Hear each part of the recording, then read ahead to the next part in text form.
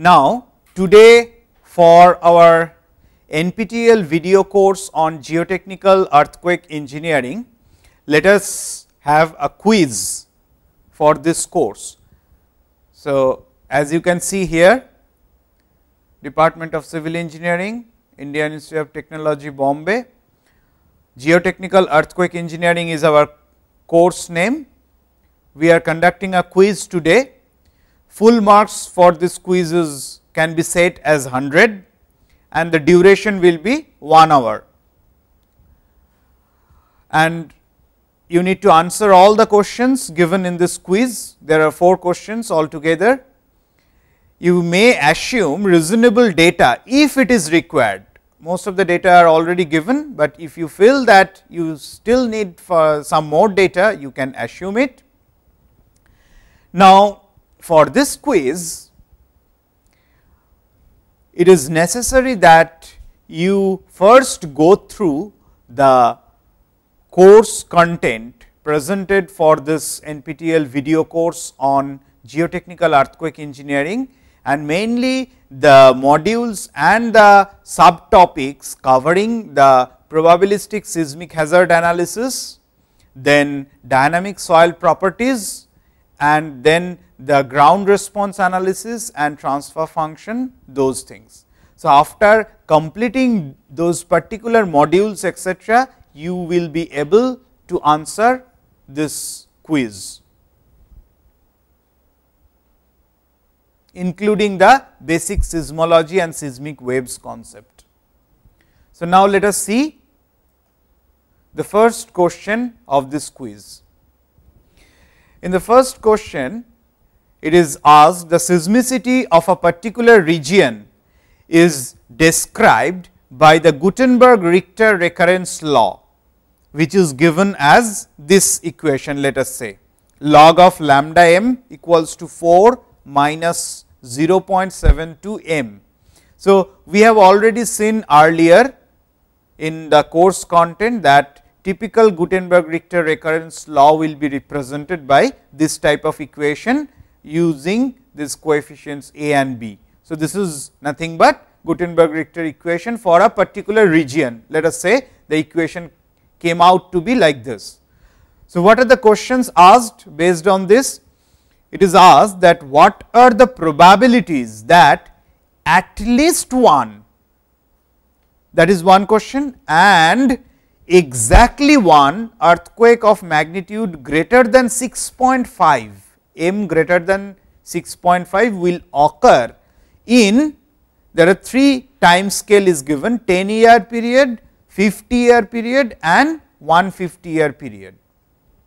This is the part A of this question, and the next part, part B of this question asks determine the earthquake magnitude that would have a 10% probability of being exceeded at least once in a 50-year period.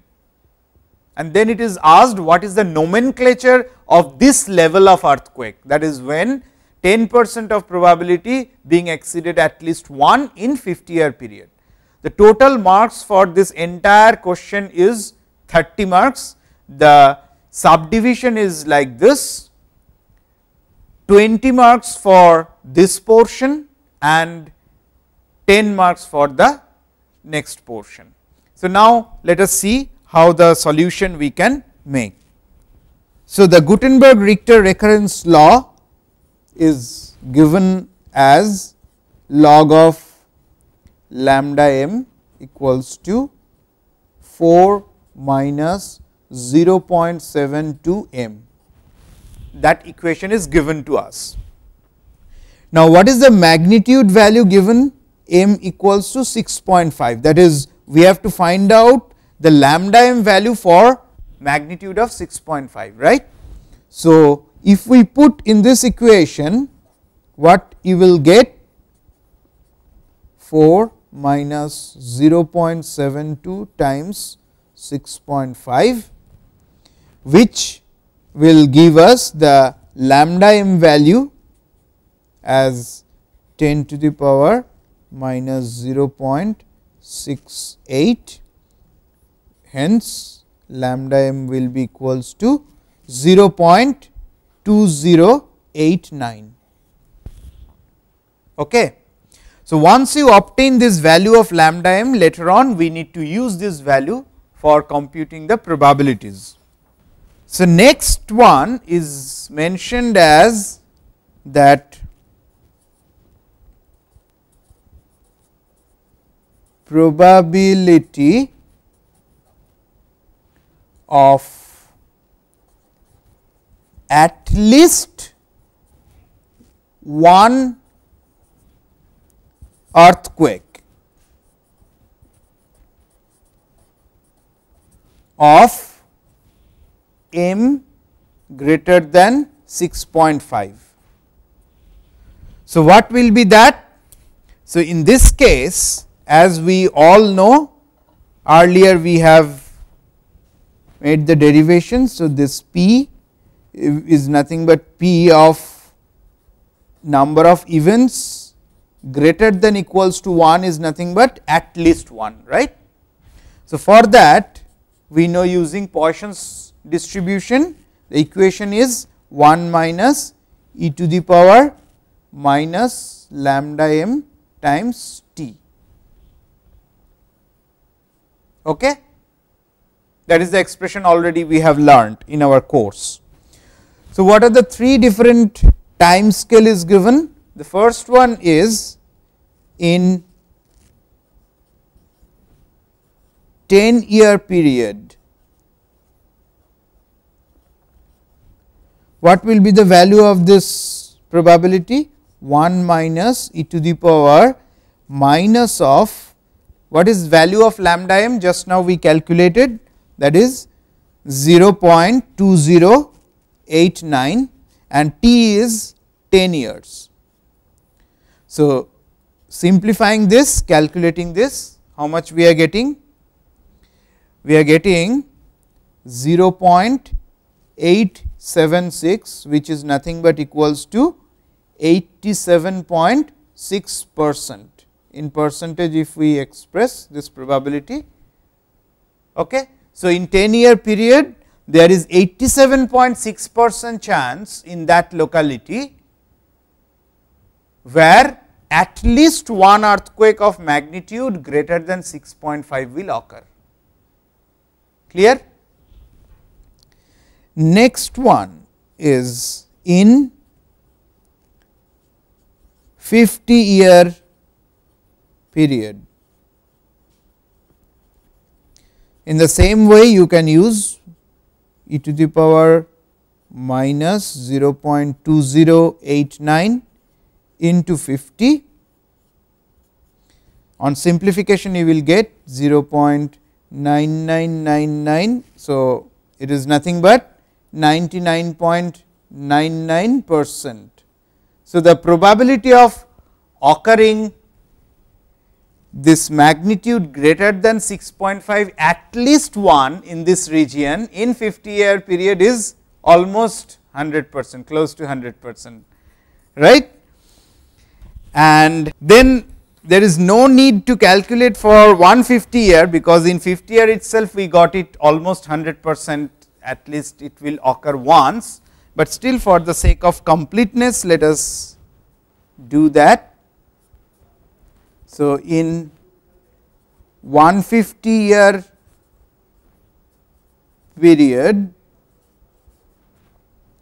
this p will be 1 minus e to the power minus of 0.2089 times t is 150, that is 1.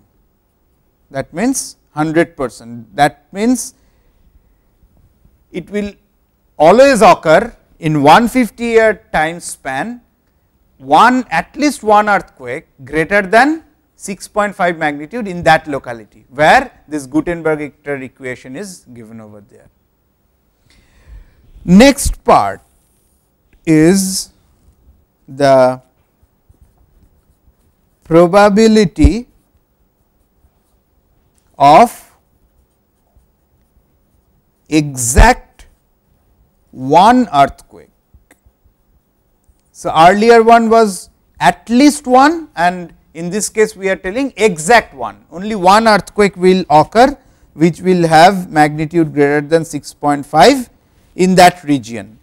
So, in this case the probability equation for an event n equals to 1, that will be, if we use that same Poisson's distribution, as we know what is it, lambda t to the power n e to the power minus lambda t by n factorial. Now, using n equals to 1, what you will get? So, p you will get lambda t times e to the power minus of lambda t, that is the expression. Clear? So, if now we put the value of lambda here, lambda m already we have calculated for this zone, and for different period t, if we put, we will get the corresponding probability of exact one earthquake of magnitude greater than 6.5 in that region. So, what we are getting in this case, let us see. So, the first one in 10-year period, the value of p will be, lambda value is 0.2089 and t is 10 times e to the power minus of lambda t, 0.2089 into 10. That gives us the value of 0.2586, which in percent we can write 25.86%. Okay? That means, in 10-year period, in that locality one earthquake magnitude of 6.5 will occur with a probability of 25.86%. Okay? Next one, in 50-year period,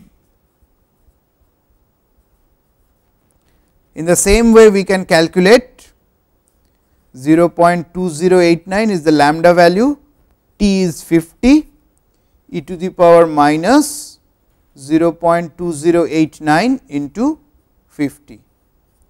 That gives us the value of 3.03 into 10 to the power minus 4, which gives us 0.03%.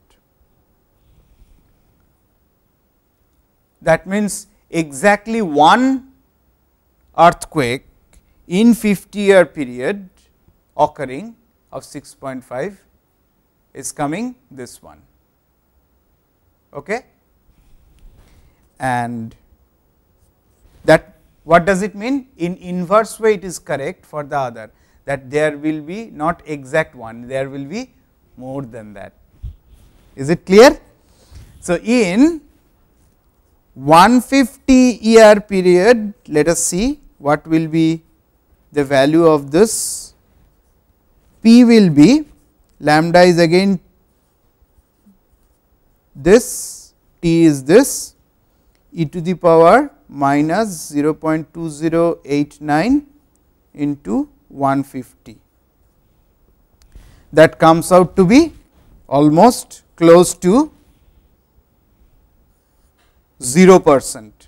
That means, there is no chance of having exactly one earthquake in that region of magnitude m greater than 6.5 over a period of 150 years. There will be more than that, never it will be only one. Okay? Clear? So, with this we have completed the answer of part A, which carries 20 marks. Okay? Now, let us move here, let us look at the slide. Now, we will move to next part, part B, which says determine the earthquake magnitude that would have a 10% probability of being exceeded at least once in a 50-year period. So, this is a kind of reverse problem of part A. Can you see?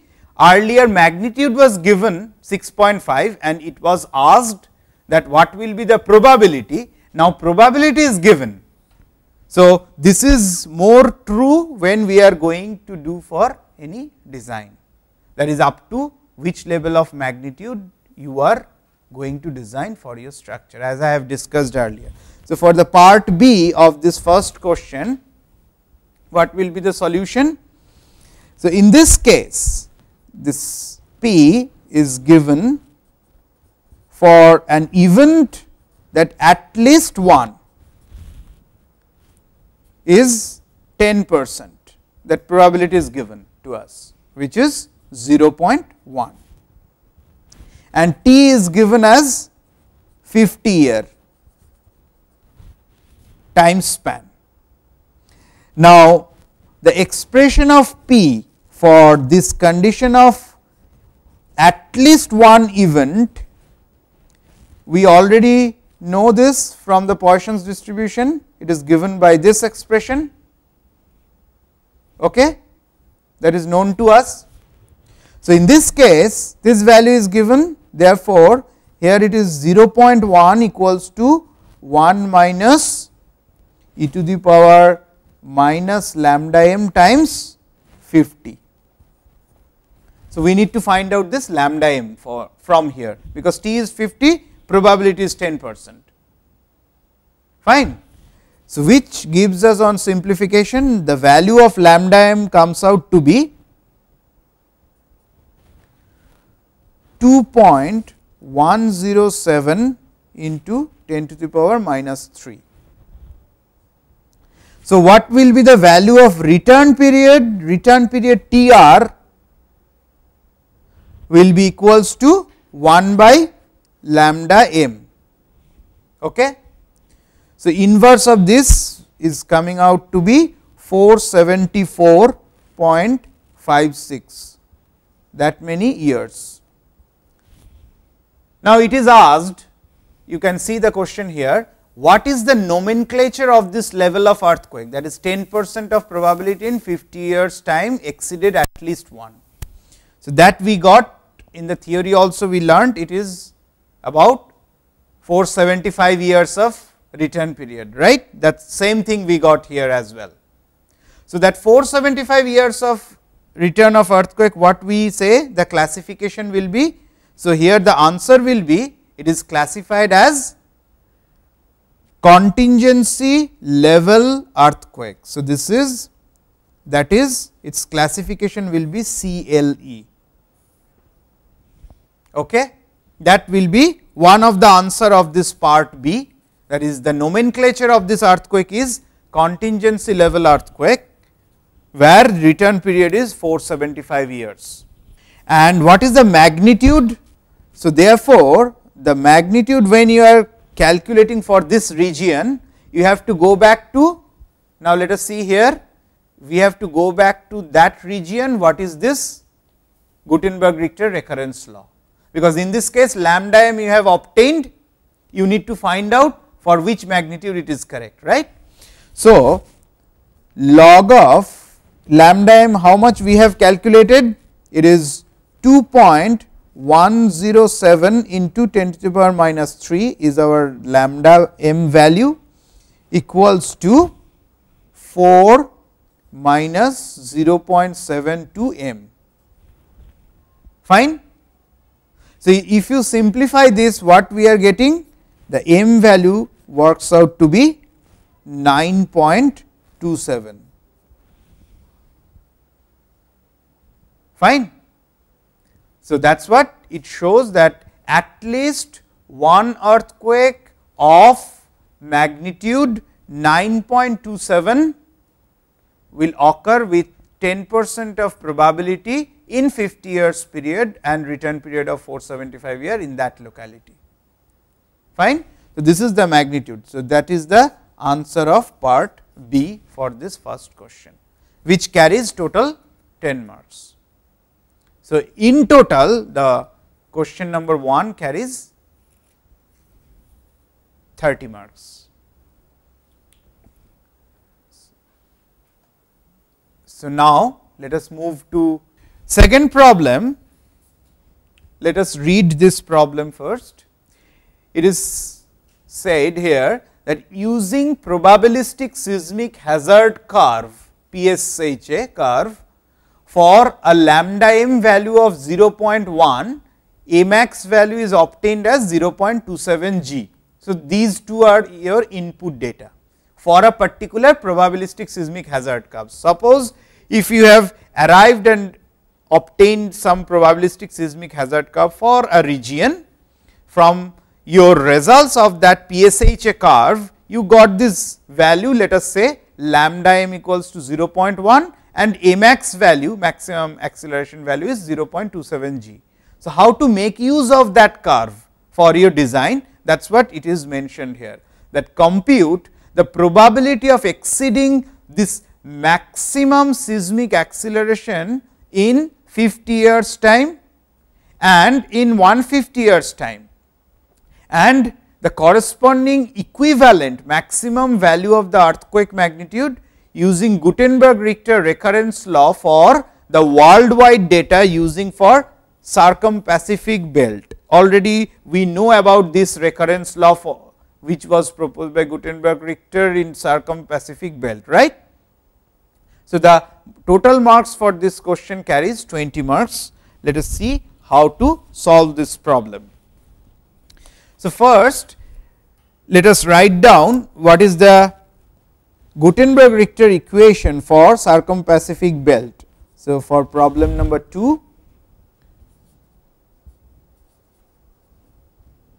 for circum-Pacific belt using worldwide data, the equation is given by log of lambda m equals to 7.93 minus 0.96 m. This we have discussed in our theory class already. So, in our problem it is given that for your region from PSHA curve you got lambda m value of 0.1, that is given. So, what will be the m value that we need to obtain? So, log of 0.1 equals to 7.93 minus 0.96 of m. By solving this we get m value comes out to be 9.3. That is the first part of the answer. Okay. Now, with this magnitude, next question is in 50 years period and in 150 years period, what is the probability of exceeding this value? Let us look at here, that what is the probability of exceeding this maximum magnitude in 50 years and 150 years period corresponding to this equivalent maximum value of earthquake magnitude.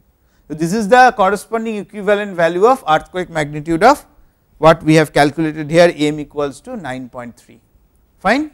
Now, next part is for t equals to 50 years, in the similar way as we have solved for problem number 1, that is at least one event will occur. The equation using Poisson's distribution is given by this, we all know.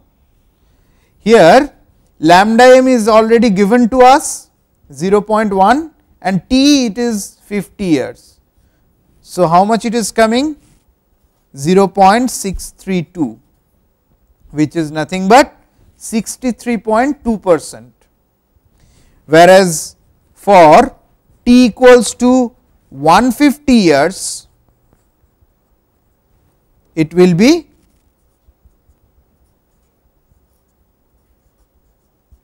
number of events greater than equals to 1 will give us 1 minus e to the power minus of 0.1 into 150.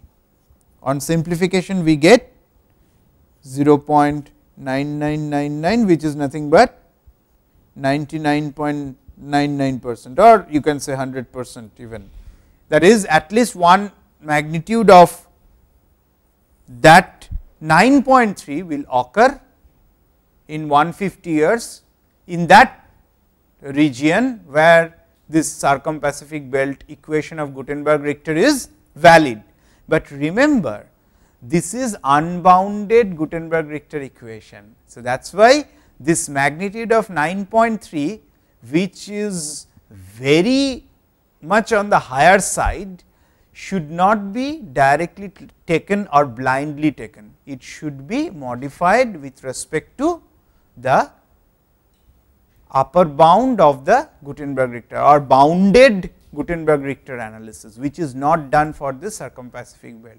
So, this is the extra observation, like when we are solving any problem, it is not for only academic purpose or for the sake of problem solving. We should infer the results from out of it, how to make use of it in practice. So, in practice, if somebody uses this value of 9.3, it is not justified. You should use the bounded Gutenberg-Richter equation in this case, as we have seen over here. Fine. So, that is the answer for this problem number 2, which carries 20 marks. Let us move to next problem, problem number 3. So, for problem 3, let us look here. What is asked? In a field test, primary wave velocity of a sandy soil with Poisson's ratio value of 0.3 and unit weight of 17 kilonewton per meter cube is obtained as 400 meter per second, which is quite common, like you can do any kind of field test like seismic cross hole, seismic down hole, seismic up hole, SASW, MASW, all these tests. Suppose if you know that it is a sandy soil with these basic parameters like Poisson's ratio value is 0.3 and unit weight is 17 kilonewton per meter cube, and P wave has been obtained. Remember, primary wave or P wave has been obtained, which is 400 meter per second. Now, what is asked? Estimate the shear wave, that is S wave velocity propagating through that soil layer. That means nothing but we have to convert this primary wave velocity to shear wave velocity using the relationship between them using the material property. As we know, primary wave and shear wave velocity, they are related through the Poisson's ratio value. So, that we have to use. Calculate the maximum shear modulus of the soil. Once you know the shear wave velocity, obviously we can calculate the shear modulus. That is first part of the problem. Next part, it says if this soil layer with 8% damping and of 10 meter thickness is located between the ground surface and a rigid bedrock, compute the amplification of bedrock spectral acceleration of an earthquake of 1.5 hertz frequency, which will be felt at the ground surface. So, total marks carries for this question is 30. So, let us see how to solve this problem. So, problem number 3, the solution will be like this. So, Poisson's ratio is given as 0.3, Vp primary wave velocity is measured as 400 meter per second, gamma unit weight is given as 17 kilonewton per meter cube.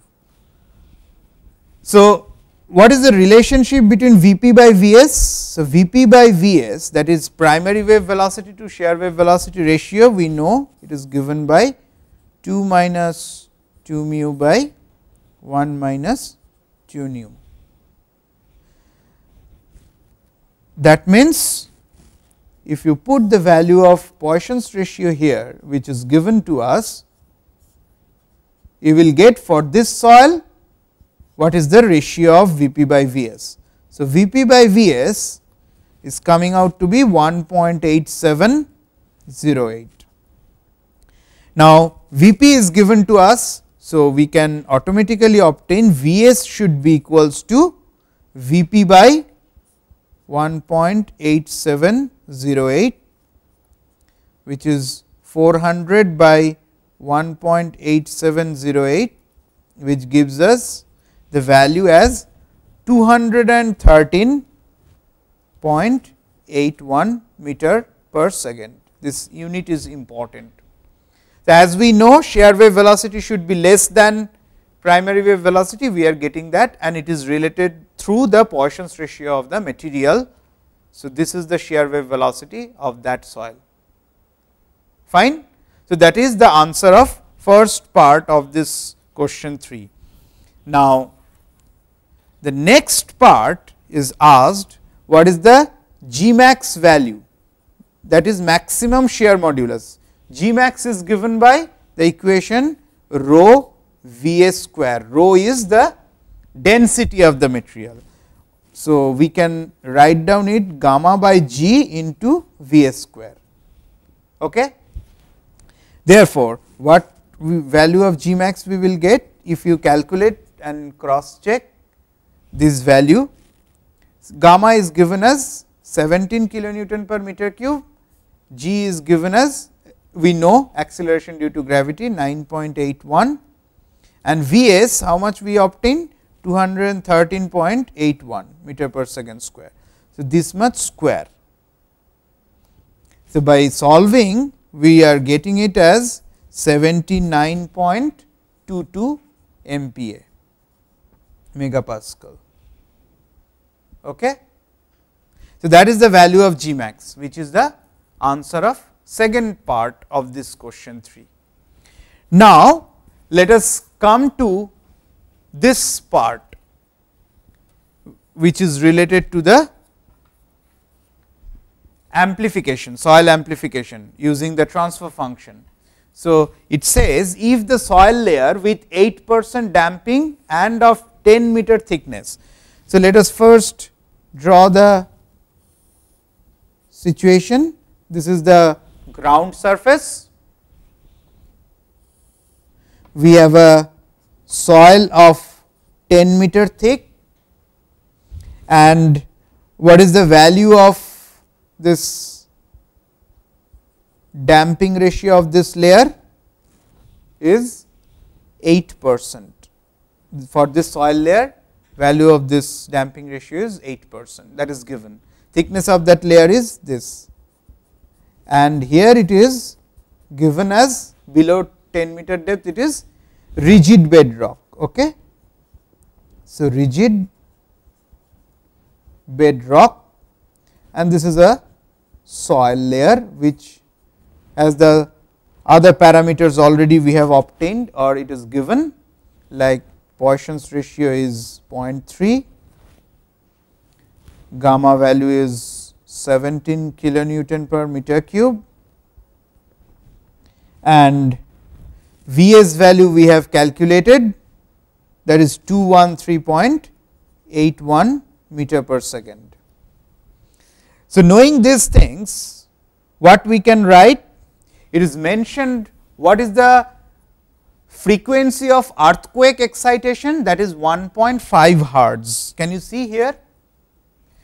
So, if frequency of earthquake is given as 1.5 hertz, which is very common range of frequency of earthquake, as I have already discussed. If we convert it to circular frequency of earthquake, omega will be 2 pi f. So, 2 pi 1.5 will be equals to 9.424 radian per second. Fine, that is the omega of this. Now, what is this transfer function? So, amplification which is nothing but that transfer function.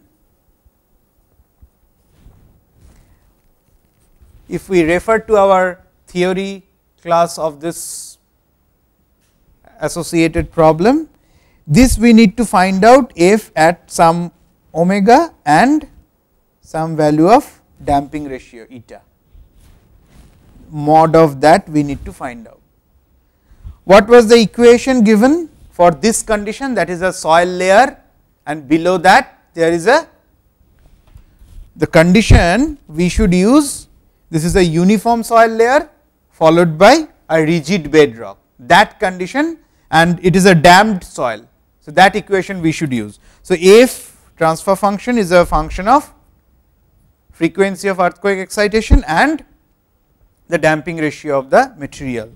It is given as 1 by root over cosine square omega h by V s plus eta omega h by V s whole square. Now, what is h? As we know, in this case h is nothing but this thickness of the soil layer. Fine. So, knowing this, what we can find out in our case, f of omega is, in our case it is 9.424, and this value of damping ratio is 8%, means 0.08, right, 8%. So, for that the transfer function will be 1 by root over cosine square, you can check this, 9.424 into h is 10, this V s value is 213.81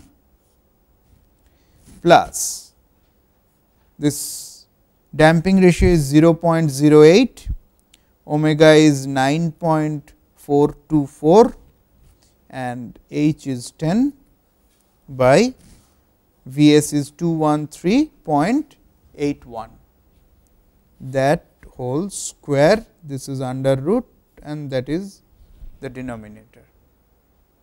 Okay.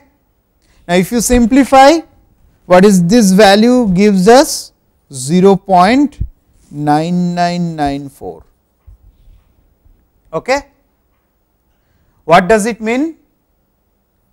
This is the answer, you got the answer, fine, but what is the practical use of it? Let me discuss now the practicality of this value.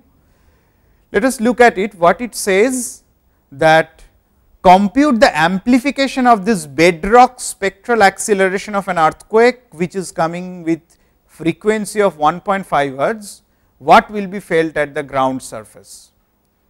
So, in this case we found for this soil layer with these given engineering properties and dynamic soil properties, etc., there is hardly any amplification of this earthquake frequency of 1.5. Remember, this is only true for all these given values of omega equals to or frequency of 1.5 hertz only. If we are talking about some other frequency, say low frequency earthquake, high frequency earthquake, we will get different values of amplification.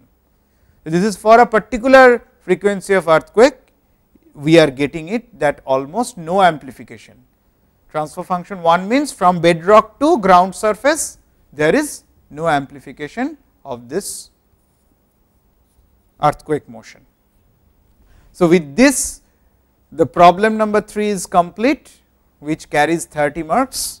Now, let us move to the next problem, that is problem number 4 for this quiz, which is the last problem of this quiz. It says, among different types of body waves, which one is having largest shadow zone and why? So, what are the body waves? If we want to give the answer here directly instead of writing, body waves are nothing but two types, as we have already discussed in our theory. One is primary wave or P wave, another is shear wave or S wave. Now, among these two, which one is having largest shadow zone? Of course, the shear wave or S wave will have largest shadow zone, that is the answer of this first part. But it is asked why. So, you need to explain it. So, you have to mention because the earth's interior is composed of crust followed by mantle followed by core, and out of that inner core and outer core is a molten fluid material, not a solid material. And we know that shear wave cannot travel through fluid media, it can only travel in solid media. So, whenever any earthquake occurs at any point of in the earth, the waves gets generated, it starts traveling and passing through all these different layers of earth's interior. So, as soon as the shear wave comes in the boundary of this outer core and mantle, the speed or the velocity of that shear wave drops down to 0. That means, it cannot further get transferred to next layer, but P wave can transfer, because P wave can travel in all media, that is whether it is a solid media, whether it is a fluidic media. So, that is why in molten outer core of earth P wave can travel, but S wave cannot travel. That is the reason why the shadow zone is much longer for S wave. So, that reason has to be given for this question over here, which is asked here. Now, next part is a numerical problem. It asked that distance between two seismographic stations X and Y is known, 196 kilometer on a level ground. This is a practical problem which can be used for epicentral location and the velocity determination for crustal velocity of P and S wave. How? Let us see. So, a shallow earthquake occurred with the epicenter location at Z, another point, which is estimated at 56 kilometer from the station X, and Z is located exactly on the line which joins these two seismographic station X and Y. Fine. The recorded difference in arrival time between this P and S wave was 20 seconds at station Y. Okay. So, at station Y, the arrival time difference between P wave and S wave is 20 seconds. What is asked? Estimate the difference in arrival time between the P wave and S wave at station X. So, you can cross check that way, right. By using this mathematical relation, you can find out whether actually the recorded arrival time difference of P wave and S wave at X station is matching or not. If the velocity of S wave is half of the velocity of P wave, that is what we considered also, crustal wave velocity of S wave is typically half of that P wave. Estimate the crustal velocities of P wave and S wave for this earthquake, and total marks carries 5 plus 15, 20 marks. 5 already I have answered, 15 is for this numerical problem. Okay. So, now let us solve this problem. Now, the solution of this problem number 4, the numerical part I am solving. It is said on level ground, line joining these two stations, let us say these two are the station, this is let us say station X, this is station Y, seismographic stations where the seismographs are available. And on this line it is said the location of epicenter is Z. Okay. What are the distances given is, this distance is given from X to Z as 56 kilometer, and the distance between these two seismographic stations is also given to us, it is 196 kilometer. So, automatically we can calculate this distance, that is distance between the epicenter and this y station, which comes out to be 140 kilometer, right. Now, what is given to us? The delta t between that S and P wave at station y, it is 20 seconds, that is given. Another thing is given, that Vs equals to Vp by 2, that is shear wave velocity is half of primary wave velocity. And what is the distance versus time and velocity relationship? This distance d is 196 kilometer, between d between x and z is 56 kilometer. So, let us say this is d of zx, distance between z and y is, let us say, d of zy, which is 140 kilometer. What we know? We know that d of this zy is nothing but delta t of S minus P at station y, because we are considering from epicenter, by 1 by Vs minus 1 by Vp. This equation already we have established in our theory class, that time difference between arrival of S and P wave divided by 1 by Vs minus 1 by Vp. So, using this we can write down what is the value of this one, dzy, it is 140 kilometer. What is this value of time? This is 20 second. Now, Vs is nothing but Vp by 2. So, 2 by Vp minus 1 by Vp. So, only unknown here is Vp. Okay. So, therefore, Vp, by solving this, if you calculate this, how much it is coming? It is coming out to be 7 kilometer per second. Remember about the unit, because this is in kilometer, this is in second. So, kilometer per second. Fine. So, if Vp is 7 kilometer per second, what should be the value of Vs? This is 7 by 2, which is 3.5 kilometer per second. And this is the crustal velocities we obtained. Another thing it has been asked to find out. Let us look at the question. Estimate the time difference of arrival between P and S wave at the station x, that also we need to find out. So, to do that, the next part is d of zx is nothing but delta t S minus P at station x. So, this one we have to find out by 1 by Vs minus 1 by Vp. Therefore, how much is this dzx? That is 56 kilometer, it is already given. We need to find out this time of arrival between S wave and P wave at station x.